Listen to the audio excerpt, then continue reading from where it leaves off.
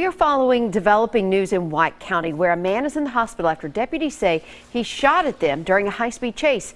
Alexander Cohen joins us in studio with new information. You were just telling me you just got off the phone. You got some new information from authorities. Amy, News Channel 5 sources confirm that this suspect is in critical condition at this time. And during the investigation, they tell us they found 5 guns in the Chevy truck that this suspect was driving. Deputies apparently went to pull over the suspect, who had a warrant out in Putnam County, but he decided to take off. Coltley Whitson led deputies on a 13-mile chase from Sparta out into the county, firing shots at the deputies along the way.